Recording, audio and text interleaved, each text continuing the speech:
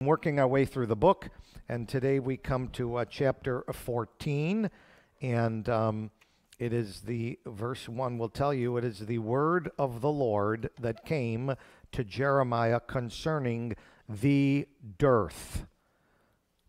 The dearth.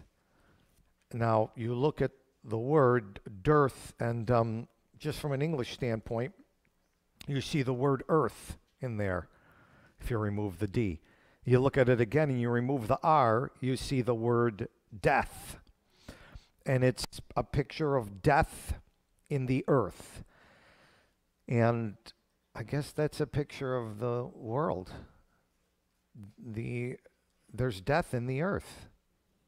Everybody dies, and things die, and animals die, and they go extinct, and all these things happen. There is dearth, and there's a word of the Lord that comes to his prophet concerning the dearth. I mean, do you want some understanding as to what's going on here? I mean, to the world, it's a dilemma. I titled it the Dilemma of the Dearth. And as you go through the chapter, you'll see that the Lord will kind of describe the dearth in verses 1 through 7, and then there will be a discussion, a discourse back and forth between the prophet and the Lord, and then afterwards will be what appears to maybe like a dilemma, but as you look at it, it'll make sense, because we'll have to grab some teachings from other chapters and put them together, and it'll make sense. And it may be a dilemma to those who don't know the Lord, but it's not so much a dilemma to those of us that know the Lord and his word. We need the word of the Lord like that will come to us concerning the dearth. Now, again, I guess in a dictionary, now I just showed you death and earth, you can kind of see the word, but in a dictionary they would define it as a famine or a drought or a scarcity of crops because the land is barren, was described maybe prophesied to the people of Israel, because technically, historically, he's talking to Jews in the land of Israel, and he was saying back in the 11th chapter, I care for this land. I'm watching this land. Verse 14 of the 11th chapter of Deuteronomy, I will give rain in due season on the land. I'll give the first rain, the latter rain. I'll send the grass. But in verse 16, he warned them, take heed that your heart be not deceived. Deuteronomy 11:16, 16:11 backwards. Take heed that you turn not aside and serve other gods and worship them. Verse 17, because if you do, then the Lord's wrath shall be kindled against you, and he'll shut up heaven, and there will be no rain, and the land won't yield her fruit, and you'll perish quickly from off the good land which the Lord gave you. So verse 18, lay up my words in your heart. And so we begin to see that God was warning them, if there is a time of dearth, rather than just to look around, you better look within and look back as to what caused this to come about. Now, historically, at the time we're looking at, when he's speaking to Jeremiah, 600 and something BC, there was a king reigning by the name of Jehoiakim, and he was a wicked king. And God was allowing the dearth at that particular time because of the wickedness of that leader and the wicked leadership, and the people were following wicked leadership. And I know in a manner of speaking we're supposed to follow leadership, but there's a time when we have to exercise common sense and pull back and say, I'm not going to follow this. This is just plain wrong. Well, you're supposed to obey every ordinance of man. No, you're supposed to, not every ordinance, the higher power. Romans 14, the higher power. Or is it 13? I forgot the chapter. It might be 13. And the higher power is, well, of course, it's God. And the higher power for our country is the Constitution. That's the higher power. It's been well established. That's the higher powers. I mean, these mandates are not part of the Constitution. They're unconstitutional. These vaccinations and quarantines are unconstitutional. So but getting back to where we are, God's expecting you to have some common sense in your application. Just because one leader like Jehoiakim is going nuts, well, I got to follow him. He's the king. No, you got to pull away and follow the King of Kings. And there's times you have to take a stand and do all you can to stand. And there was a dearth at that time. And with that bad leadership, verse 2, the land of Judah was mourning. That Judah mourneth. And the gates thereof, they're languishing. And they're black under the ground. And the cry of Jerusalem is gone up. Their nobles have sent the little ones to the waters. They came to the pits. They found no water. They returned with their vessels empty. They were ashamed and confounded. They covered their heads. Jack and Jill went up the hill, with a pail of water, and they come back empty. There's nothing to it. And why is this? Well, because this dearth that had happened is because of the disobedience of the leadership to God's way. And when this happened, they were mourning. Judah was mourning. And they're mourning over the situation. Now, the king was mourning, the nobles. They were sending their little ones. And they were mourning too over it. But they were mourning. The problem that God was trying to get their attention to is you're mourning over the situation and you're not mourning over your sin. You're mourning over the circumstances, but you're not mourning over the condition in your heart. You're mourning over the trouble that you're facing, but you're not mourning over your transgression. And I'm trying to wake you up. The Lord is letting this judgment occur. This is a minor judgment. It's a minor judgment in God's sight. I'm letting this occur because I'm trying to wake you up with it, preparing you for what would be a worse judgment if you harden yourself in this condition and you don't look around and look within and consider. And you just, there's no water. Now we understand, literally, that's what was happening. There was a dearth. There was death in the earth. The earth was dying. You go and the fields are hard and they're cracked and they start to separate with those furrows, and you can't break it up, and it's all like sand. And if you put a seed in there, it's not going to grow because there's no water for the seed, physically, historically. But one of the problems that was happening is, go to Amos chapter 8.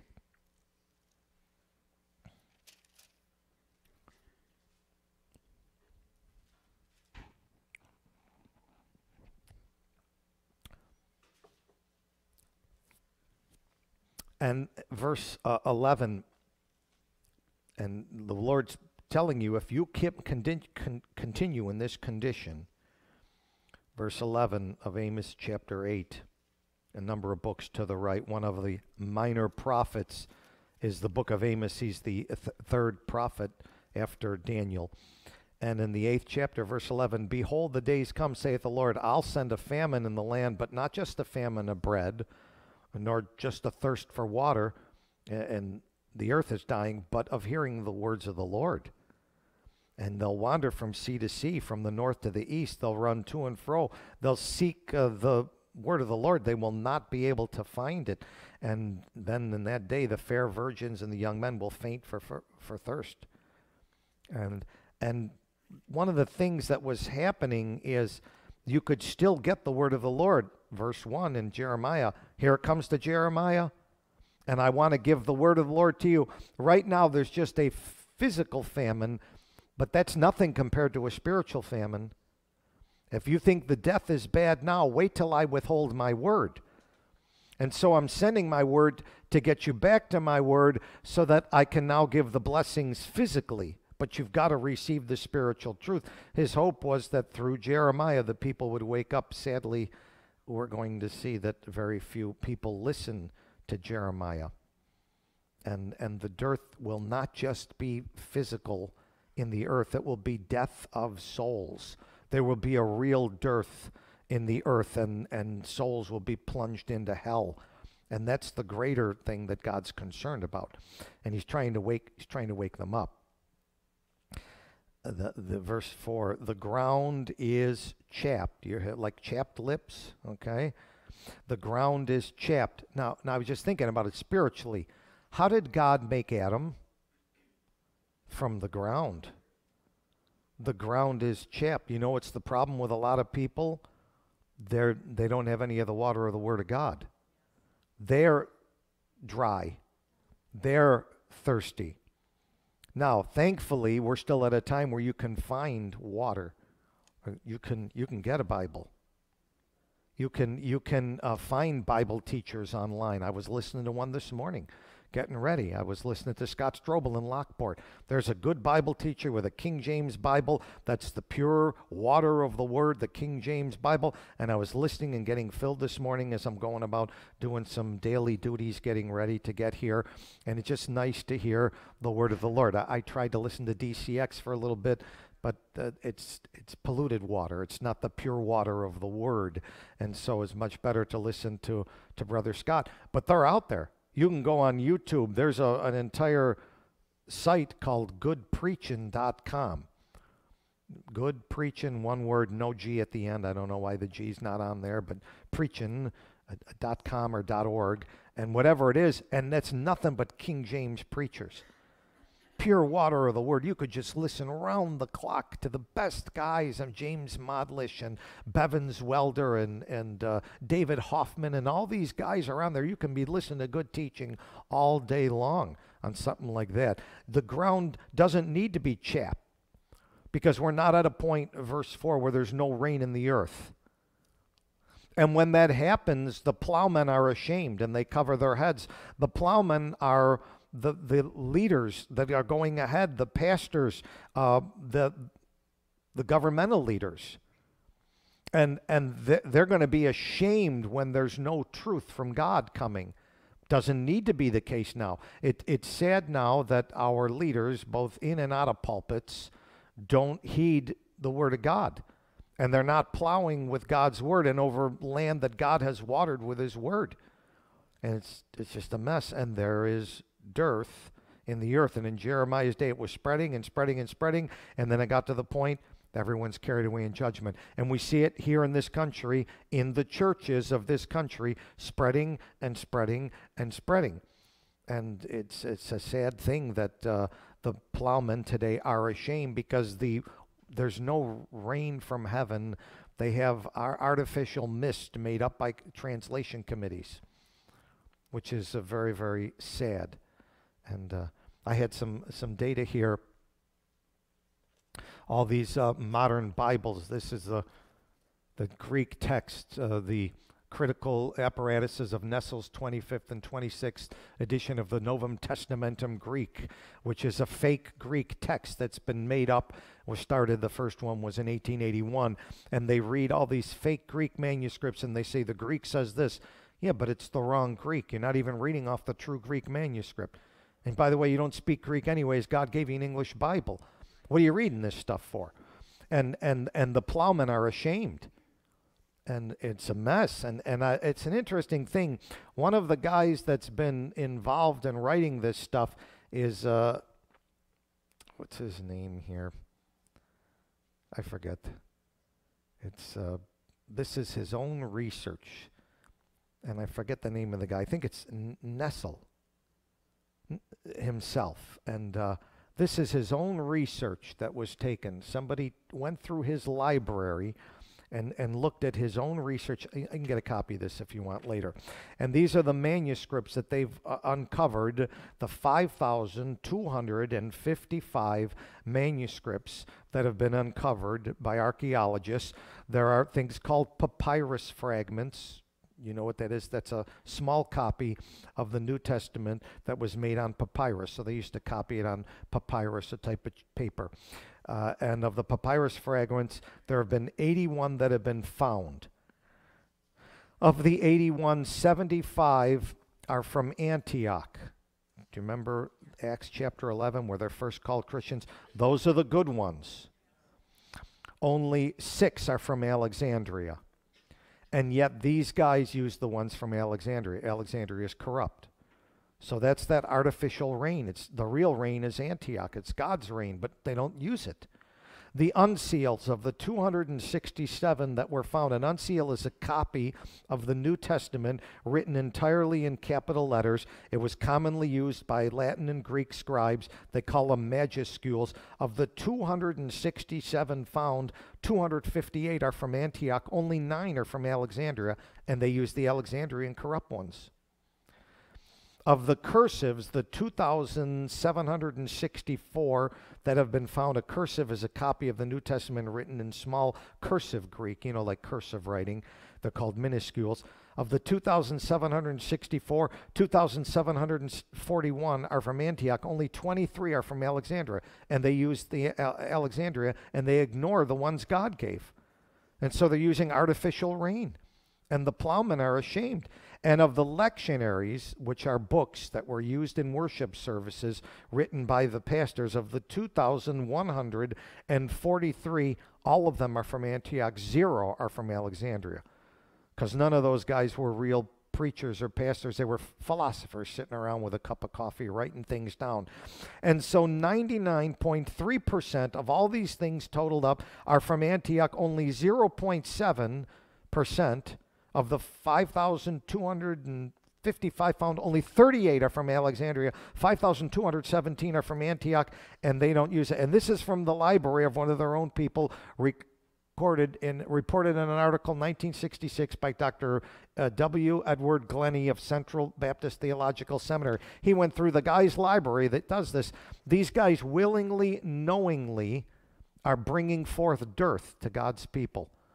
That's what you're hearing on Christian radio and Christian TV. And God's saying, look, I've brought the word. I'm trying to warn you. If you continue, you're going to languish. You're going to mourn. You're going to be, he calls it in verse 2, black under the ground. Black. When people die, you know what they wear? They wear black as the color of mourning. And there's death. And there's not death due to the sword and blood. There's death due to starvation. And people are still walking around in black because people are starving. And the dearth. And verse 5, he goes on and he explains. In verse 4, we saw the plowmen are ashamed. They cover their heads. They don't want to talk to you. They can't answer questions. They just run and they hide. And the hinds calve in the field, and they forsake the field because there's no grass. A hind is a female deer. In the Bible, they use the term hind, and the other term is hart, H-A-R-T, as the hart panteth after the water brooks. That's the male deer. And both the hind and the hart, they need the water of God, and they're not finding what they need. The sad thing about that is, going back historically, doctrinally, is these animals, what did they do wrong? I mean, they didn't do anything wrong, and our sin brings judgment upon the inferior creatures. What have they done? A hind is a pleasant creature. It's young, it's loving, it cares for its children, and the point is the ripple of our sin of not following God's word falls across onto young, loving things like even children.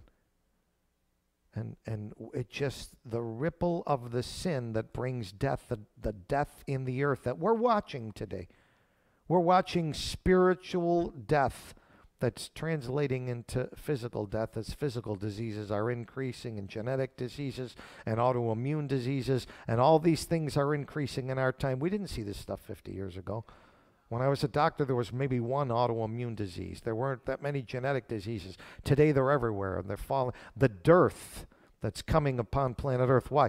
Because we've refused God's word. God's word is the source of all life, spiritual and physical. And verse 6, the wild asses are standing in the high places. And now the wild ass, go to Job chapter 11. Job chapter 11 and verse 12. The wild ass is a picture. I mean, yes, it's an animal. We understand that. And they're tough animals, and they don't like to obey, and they like to do what they want, and they're stubborn. But Job 11 verse 12 says, for a vain man, he would, he wants to be wise, but man is born like a wild ass's colt. And it's a picture of a man in his first birth. He refuses the new birth. He refuses the new heart. He refuses the new mind from God. He wants to stay in the first birth, and he's like a wild ass. And the wild asses are standing in the high places. Verse 6 of Jeremiah 14. You know who's running things? People who aren't born again. You know who's running your government? People who aren't born again. You know who's running most churches? People who aren't born again.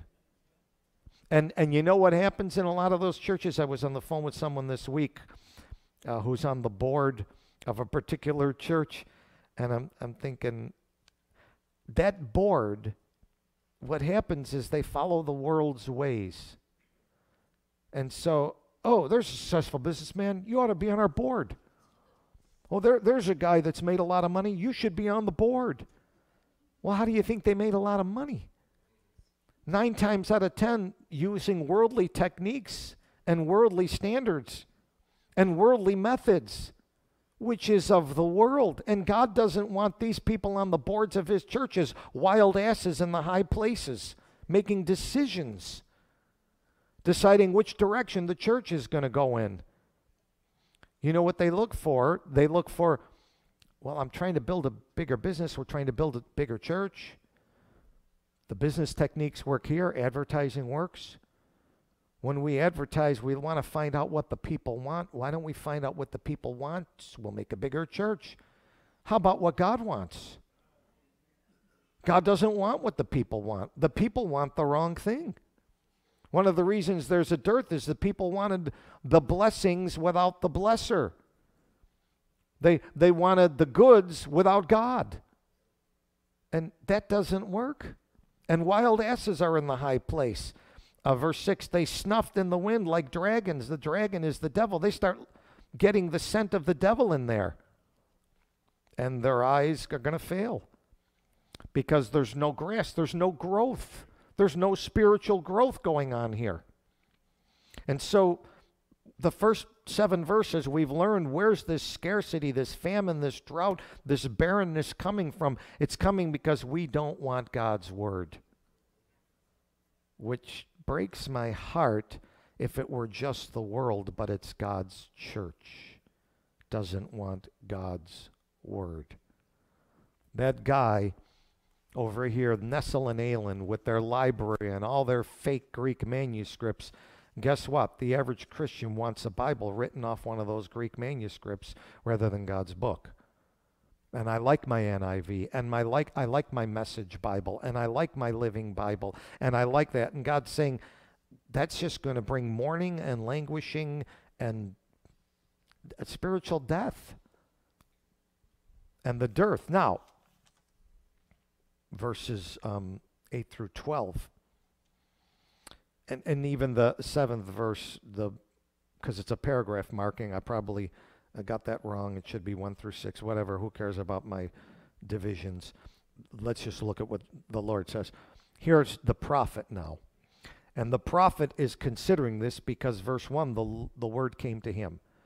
So here's someone sensitive to God's word, wanting to meditate on God's word, one who's considering God's word, one who's looking at the circumstances in his land in the light of God's word. And as he's looking at it, his response is, O Lord, though our iniquities testify against us. I mean, he's recognizing it's our iniquities.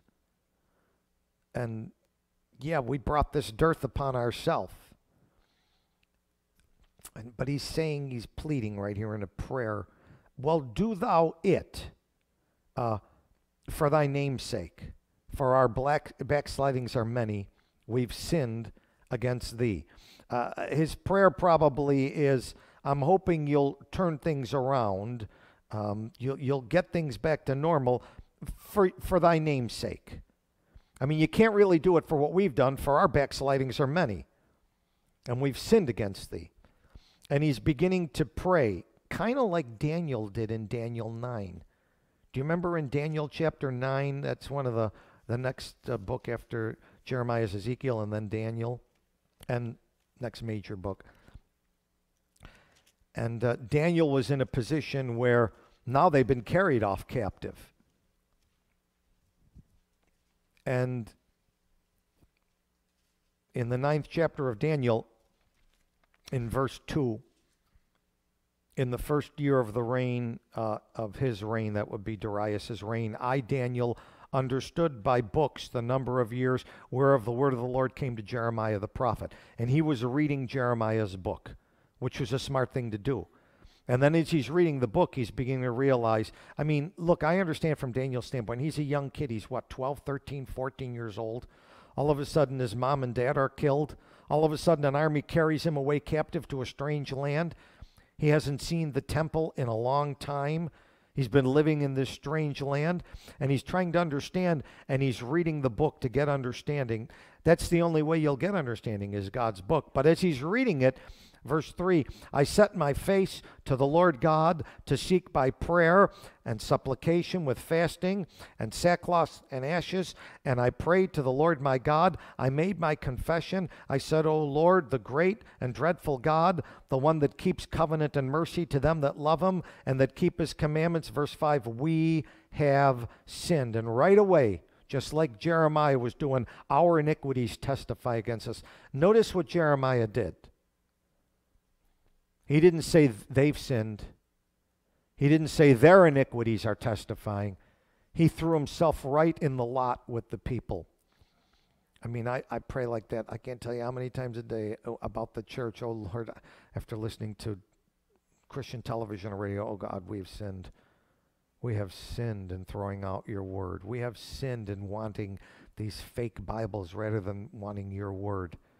And I'm part of the church. And the church is sick, and she's brought her own illness upon her.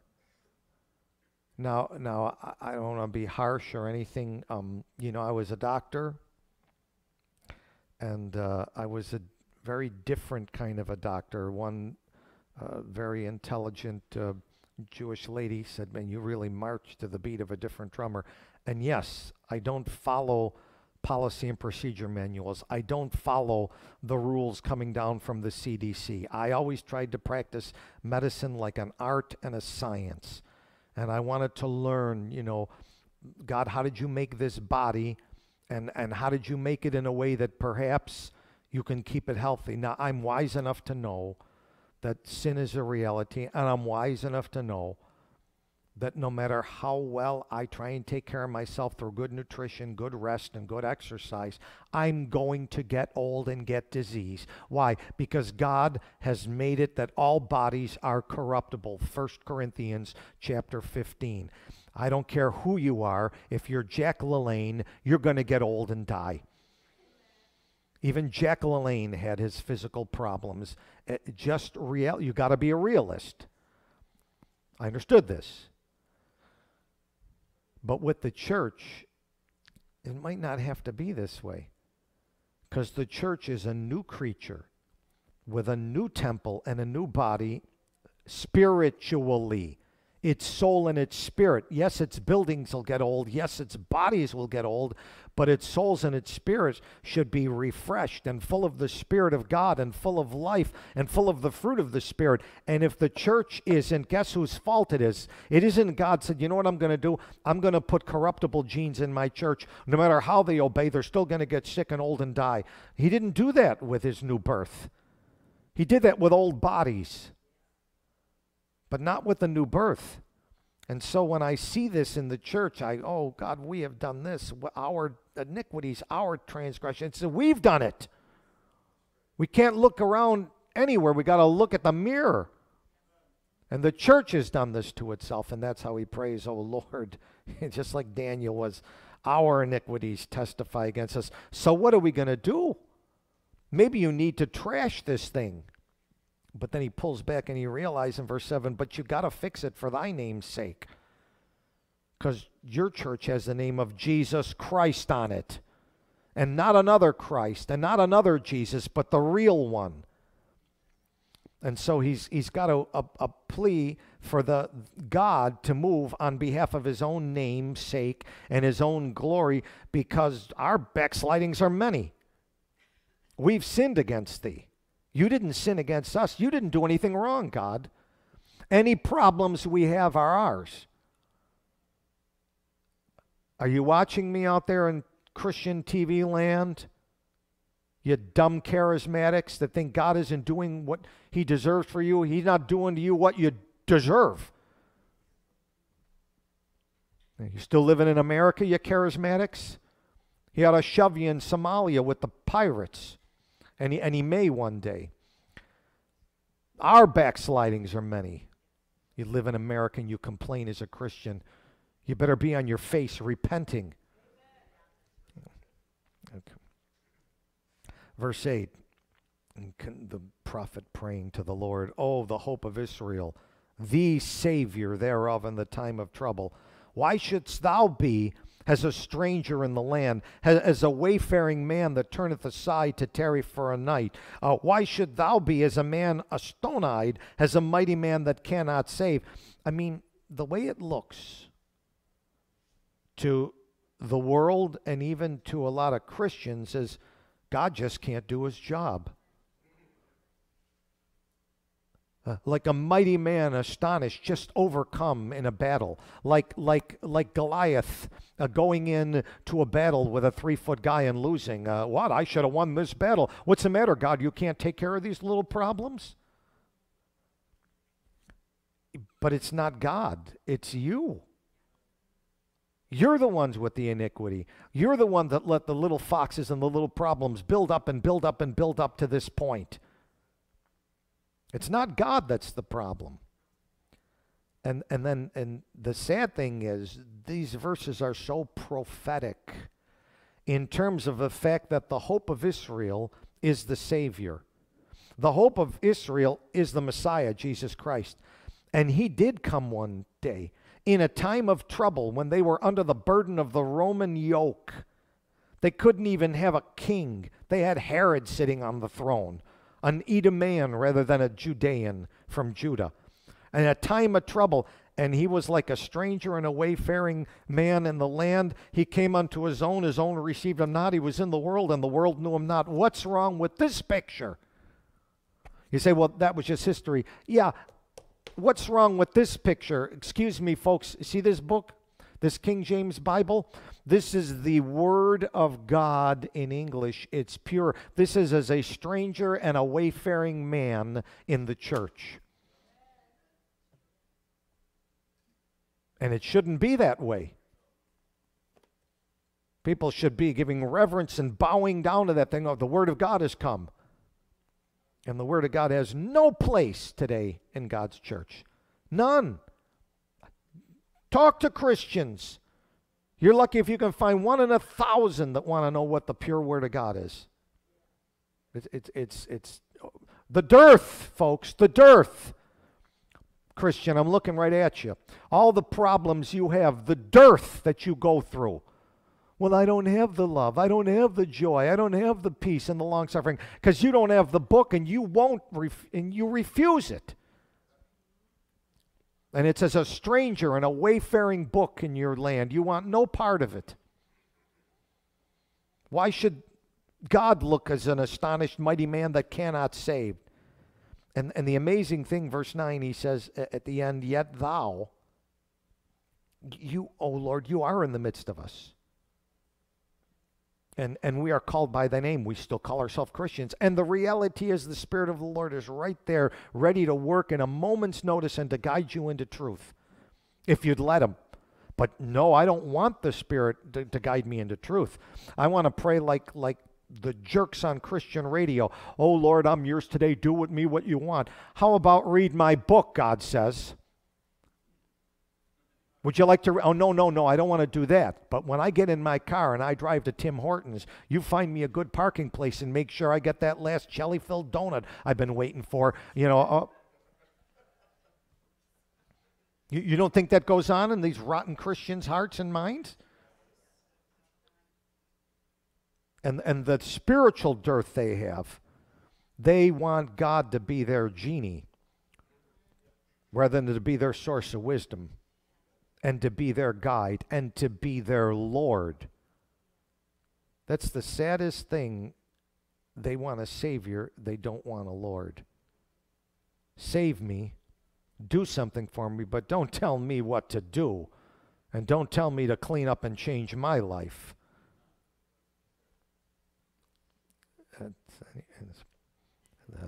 Why shouldest thou be as a man stone-eyed, as a mighty man that cannot save? There was a situation that was going on like that back in the book of Numbers. Numbers is a great book. Numbers chapter 14. And Numbers is a history book of the history of the nation of Israel when they were in the wilderness. Which, by the way, I was talking to my wife either yesterday or this morning, I can't remember, and some teacher was talking about the promised land and trying to give the impression that the promised land is the perfect will of God today, and actually that's not it. The promised land is the millennium. And you were once in sin in Egypt. You got to get your types right or it'll mess you up.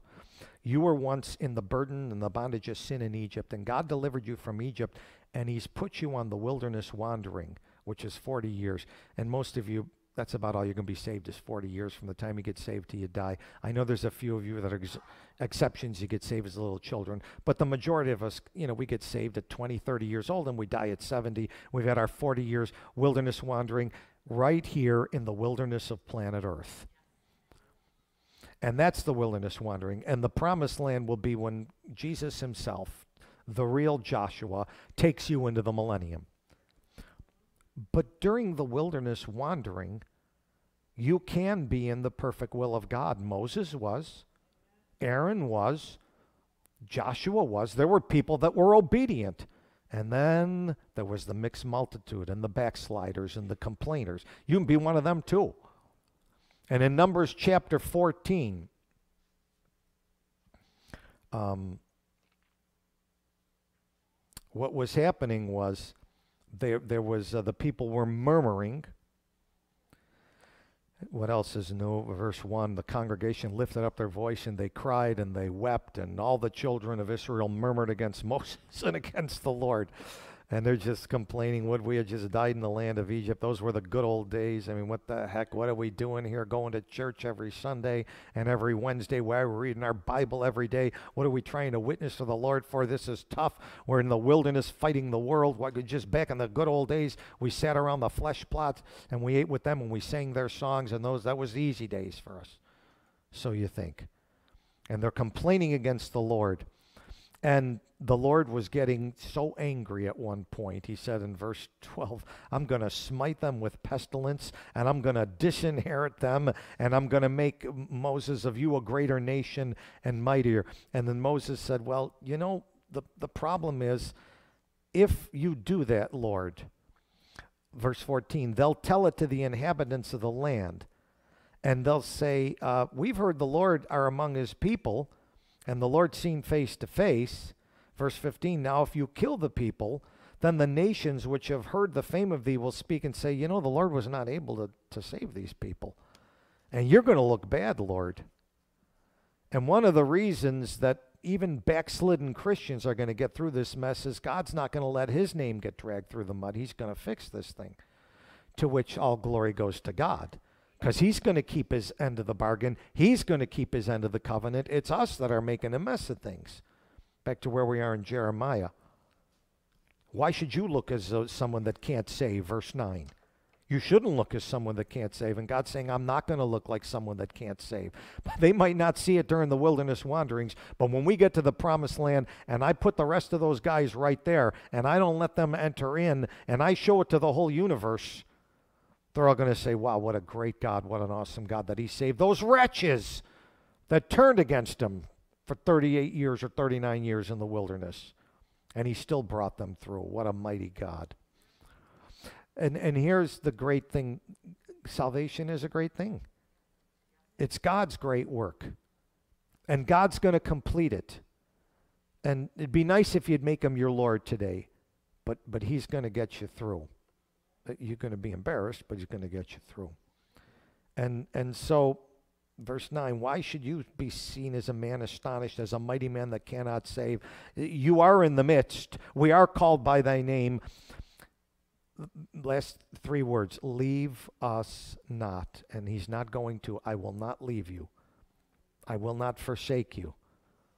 Although your behavior has been abhorrent, you came to me at a point where you needed me, and I put my new birth inside of you, and I'm not going to take it from you. Yes, once saved, always saved. No matter how bad your behavior is. I'll get it worked out. I'll fix it in the millennium. Apparently can't get it fixed with you right now. Thank goodness, salvation's great. Again, on Ask the Pastor, I was listening to a repeat of it yesterday. While my daughter, who once professed salvation, is got a boyfriend and she's sleeping with him, is she going to lose her salvation? To which the whole panel agreed, yes. If you sin willfully, you're going to lose your salvation. You can sleep with that guy and 40 other guys and you won't lose your salvation. How do I know? Did you read Solomon's testimony? He slept with 1,000 women. And he's saved in the book of Psalms. I can't remember if it's 71 or 72. Mark, maybe you'll remember. One of those Psalms is a psalm for Solomon, guaranteed his salvation. Yeah. So it's God that won't leave us.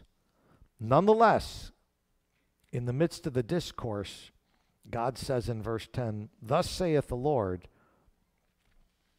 unto this people. They've loved to wander. They have not refrained their feet. Therefore, the Lord doth not accept them. He will now remember their iniquities. He will visit their sins. Then said the Lord, pray not for this people for their good. Now, this is a major change here, and it's all on one word. Do you know what the word is? This. He didn't say my people. He said this people. Now here is a big difference, and the Lord knows the difference. The Lord knoweth them that are his. Sometimes even them that are his don't know they're his. I hope you do remember a testimony of one time where you got saved. And if that's all I remember, amen. But there's a lot of things running around calling themselves the Lord people that aren't. And they're not my people, they're this people. Go back to chapter 11.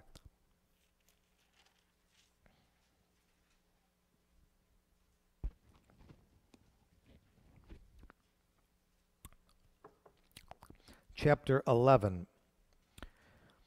And what he was warning them is verse 8. They obeyed not, nor inclined their ear, but they walked everyone in the imagination of their evil heart. Verse 9, the Lord said, there's a conspiracy found among the men of Judah.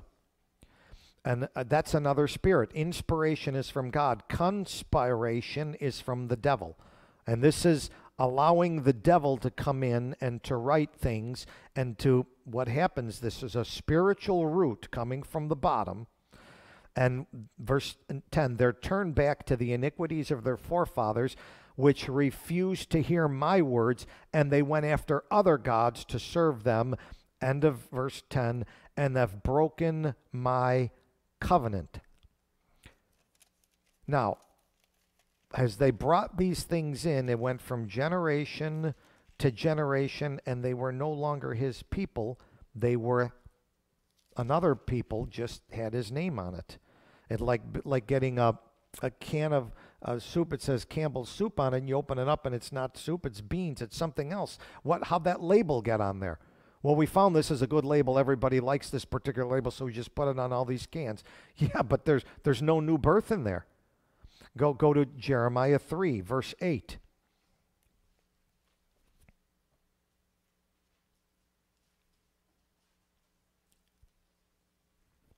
And God says, when I saw, and for all the causes whereby they backslid and committed adultery, I put her away, gave her a bill of divorce.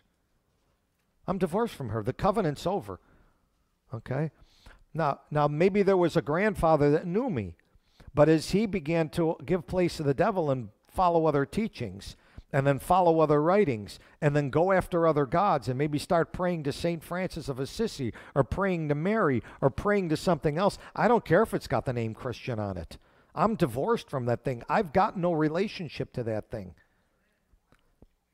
Back to Jeremiah 14. And this people, they've loved to wander. Verse 11, then the Lord said, pray not for them, for they're good. I can't bless that. It's not the covenant. I'm a covenant keeping and a covenant blessing God. And when you set up false covenants and other gospels and other spirits and other teachings, I don't care if my name's on it, I'm not part of it. And I can't bless it, and I won't bless it. Now, you say, this doesn't seem fair. Back to verse 1, the word that came to Jeremiah. The leaders have responsibility. Fathers, you have responsibility in your family. You wander from your responsibility. Don't be surprised if your kids and grandkids end up in the devil's hell. Leadership is important.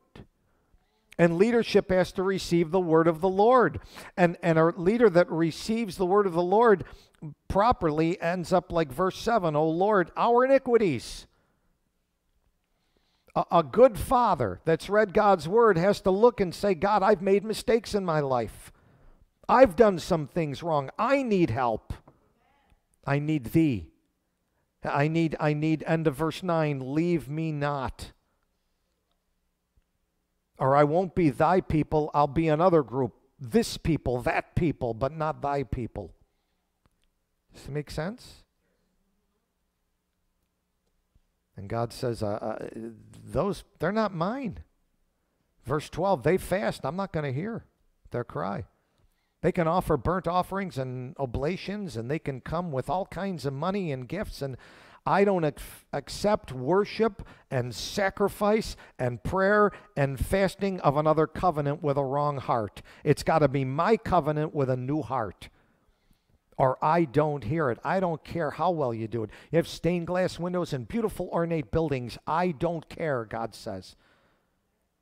You're better off sitting on tree stumps out in the wilderness with my book and doing it my way. I will not accept them, verse 12. I will consume them by the sword, by famine, and by pestilence.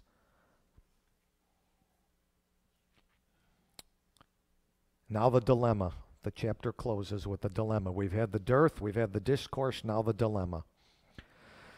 Then I said, okay, our Lord God, behold.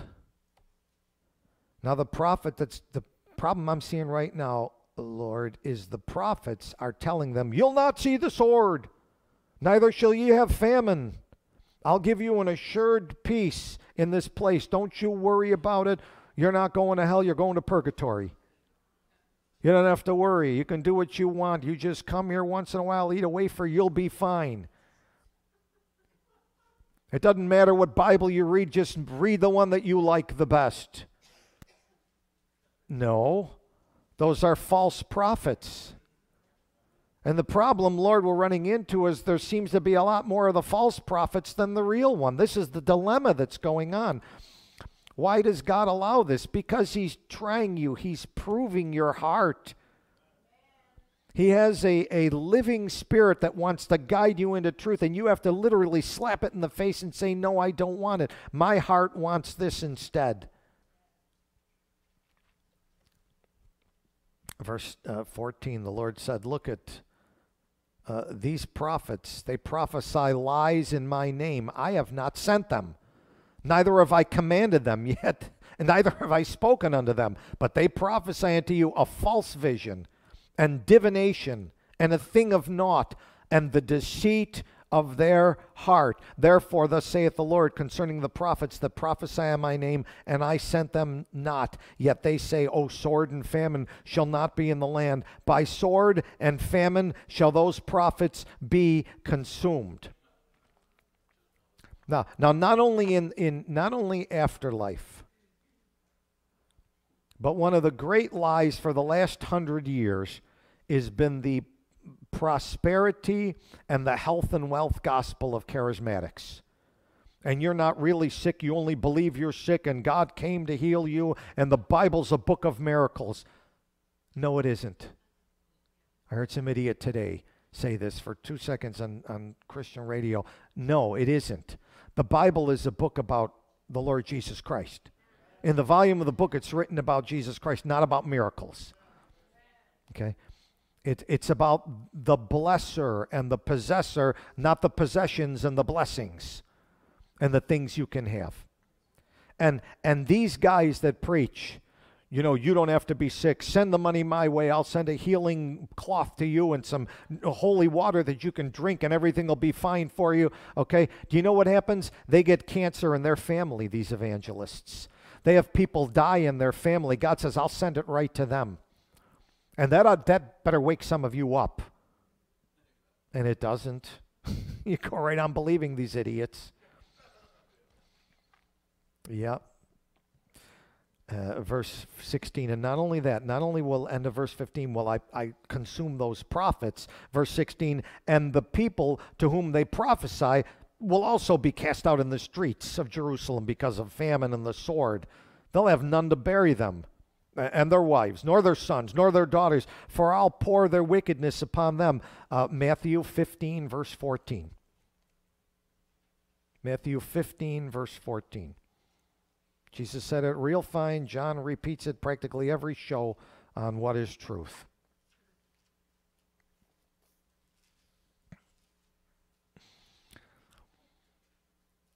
Let them alone. They're the blind leaders of the blind. If the blind lead the blind, they'll both fall into the ditch. You want to listen to false prophets? You want to follow a false gospel? You want to follow another spirit? You want to read another Bible? You want to enter in all the problems, and I don't know what spiritual or physical problems the Lord will bring upon you, but there's a point. Now if you're saved, thank goodness, all it's going to do is affect you physically. But if you're lost, it's going to affect you physically and spiritually. And you know one of the worst things that can happen to a person who is following the wrong way? One of the worst things that can happen is if somehow they do become successful or prosperous or healthy. And then they live under the delusion, well, everything's going fine, and they have no idea of the barrenness and the dearth inside their heart and soul. So thank goodness God does bring judgment to try and wake people up, and he brings a dearth every so often into every life as a chance to stir them around and awake them to righteousness. Judgment is according to light. God expects his children to know the truth. Now, with his own children, God is not going to accept any excuse of ignorance from his children. Go to Hosea chapter 4. After Daniel, the book of Hosea, chapter 4.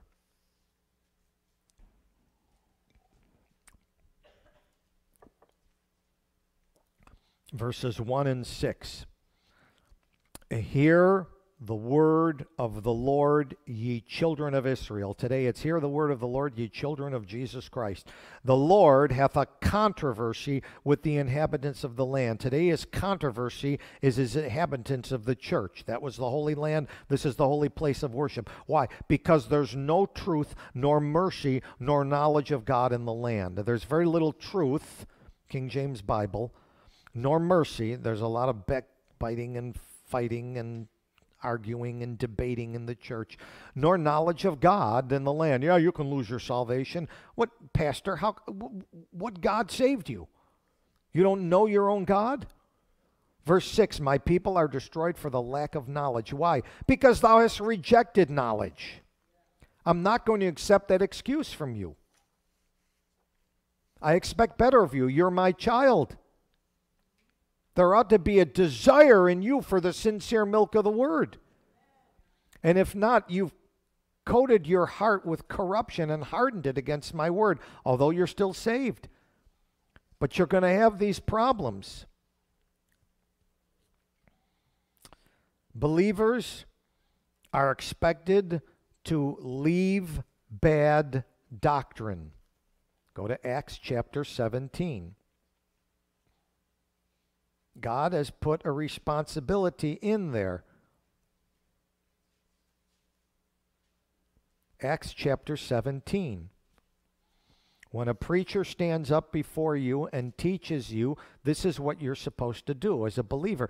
Acts is the historical example of the New Testament church back when it was pure and it was beginning in a right manner, before it had been corrupted by the world. Verse 10. The brethren immediately sent Paul and Silas by night to Berea. Okay? Who coming thither they went, and they went into the synagogue of the Jews, and immediately, Paul started preaching. Verse 11, what about those men in that synagogue? They were there supposedly for worship service. They were more noble than those in Thessalonica. Why? They received the word with all readiness of mind. They turned off their cell phones in Berea. They got bad reception there anyway, so it was only 2 bars. So, but anyways, so that's how they turned them off. But they received the word with all readiness of mind, and they searched the scriptures daily whether those things were so. God expects his children to check out a teacher from his book. That's how you determine whether you're going to listen to the guy or not. That's what I do. And the guys I listen to are people that I know are on their knees learning from that book. And the ones that don't, well, they're like a comedy show to me. I get a good laugh for a few minutes, and I turn them off. But I certainly don't follow them. Romans chapter 16.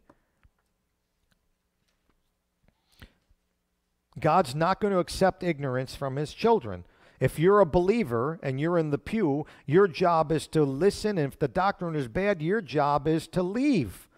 You can leave a church for bad doctrine. Not for other reasons. Not because you don't agree with the color on the wall. I don't like the color on the wall either, but who cares? I may not like the color of the carpet. Who cares? The pews may be uncomfortable. Who cares? There's good doctrine here. This is God's word. That's what the decision is made on. The coffee's not good. Who cares? The book is good. Romans 16. Verse 17 through 19, I beseech you, brethren, mark them which cause divisions and offenses contrary to the doctrine you've learned. I mean, you're sitting there, you're reading your Bible, you're hearing a teaching up there, you're marking in the Bible going, that's not in the Bible here, that's contrary to what that says. I got to avoid that. I can't go back there. Why? Verse 18, they're not serving our Lord Jesus Christ, they're serving their own belly. They're building a big congregation. In the old days, it was ABC, okay? It was always the Bible and Christ. Today, it's attendance, buildings, and contributions. That's the ABC of today. How many people are you running? How many people came in? There weren't more people, then it wasn't a good service. Hey, if they were getting filled, it was a good service. The attendance may not be growing, but they're growing in grace and knowledge. It's a good service. Okay, yeah, they learned about the Bible and Christ today. The attendance may not be great, the building may not be great, the contributions may not be great, but if they're learning the Bible and Christ, that's a good work. We can do it around the kitchen in East Aurora, and that's a good work. Verse 19, your obedience should come abroad unto all men. That's what I expect of those in the pews. What about the teachers? Well, the teachers are to stand up and oppose bad doctrine. Go to Colossians 4. Verse 17. Verse 16, he said, make sure the epistle's read among everybody. I just wrote this letter. God gave it to me to give to you. You need to read it to bless the people. And verse 16, and also read it in the church of Laodicea. Any epistle that I give, even though it may be directed to one church, another church can read it. A church epistle is good for all churches.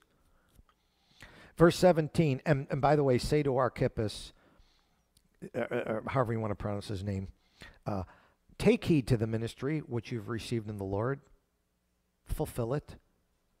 I mean, if you're going to be a leader, your job is to search out good doctrine. You're to read the right epistles that were written by Paul and by Peter and John and James and Moses. You read those things, you fulfill the calling you have. Go to Acts chapter 18, verses 24 through 28.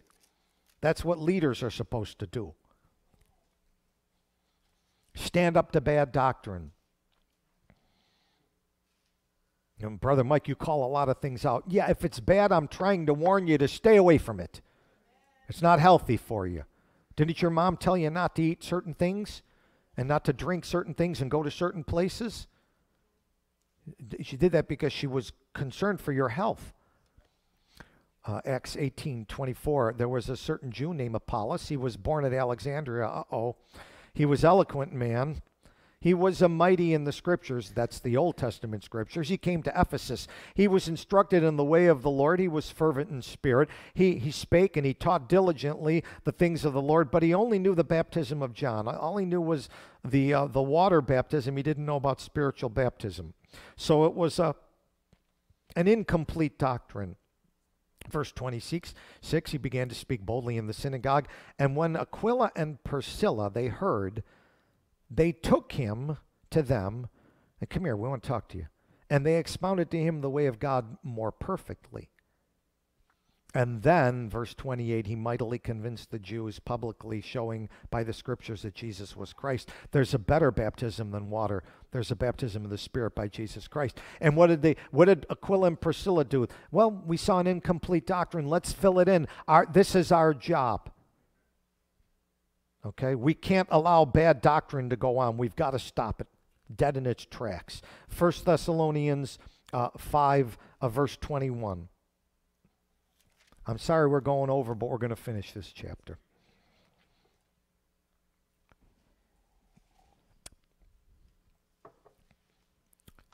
I'm not going to accept ignorance, God says, from my children. When I gave you the new birth, I gave you the mind of my Son, and I equipped you with the Spirit who would guide you into truth. And you don't need a man to teach you bad things. My Spirit will turn you to the right things. And yes, I'll find good men to teach you, and my Spirit will approve those men. And if you walk away from them, it's your spirit or another spirit, not mine. You don't leave a church like Scott Strobel's. You don't leave a church where good doctrine and the right word is being taught. There's no excuse for it. Somebody is saying, have you ever looked at that? The draperies in that place are 30 years old. Who cares? The Bible is God's, and the teacher's on his knees teaching God's word when he's up there, but he's been praying and preparing. Verse 21, prove all things and hold fast to that which is good. And the dilemma falls right back in the laps of God's children. You've got a dilemma is where you got to make one of two choices. I'm facing two ways. I've got the straight and the narrow way here, or the broad way that seems comfortable over here. Well, the straight and narrow way is going to be a little difficult, but it's okay. God's going to help me, and he's going to get me through it. He's going to bring me to the other side. And so, verse 17 of Jeremiah 14, therefore say this word to them, let mine eyes run down with tears day and night, and let them not cease. For the virgin daughter of my people is broken with a great breach and a very grievous blow. And because they're going in the wrong direction, when I go forth into the field, behold, there's people slain with the sword. When I enter into the city, behold, them that are sick with famine. Yea, both the prophet and the priest are going about into a land they know not. Hast thou utterly rejected Judah? Why hast thy soul loathed Zion? Why hast thou smitten us, and there's no healing for us? We looked for peace, there's no good. For the time of healing, behold trouble. We acknowledge, O Lord, it's our wickedness, it's the iniquity of our fathers. We've sinned against thee. Do not abhor us for thy name's sake. Do not disgrace the throne of thy glory. Remember, break not thy covenant with us. Are there any among the vanities of the Gentiles that can cause rain? Are there any among the translation committees that can give us a Bible? No. Can the heavens give showers? Are not thou he, O Lord our God? Therefore we will wait upon thee, for thou hast made all these things. You made the dearth as a way to awaken us. Let it awaken us and come back to thee. And let us return unto the Lord. Amen. Hast thou utterly rejected Judah? He asked in verse 19. It may seem that way, but the Apostle Paul, looking at it, wrote in Romans 11, I say then, has God cast away his people? God forbid. I'm an Israelite. I'm of the seed of Abraham. I'm of the tribe of Benjamin. God hath not cast away his people. Yeah. And all we need to do is just acknowledge our iniquities and turn back to him. Christian, if you're someone that will not look into God's word and search this issue out, I beg you, this is the most important issue after your salvation, is which Bible you read. God has been faithful to give you one. You need not have a spiritual dearth.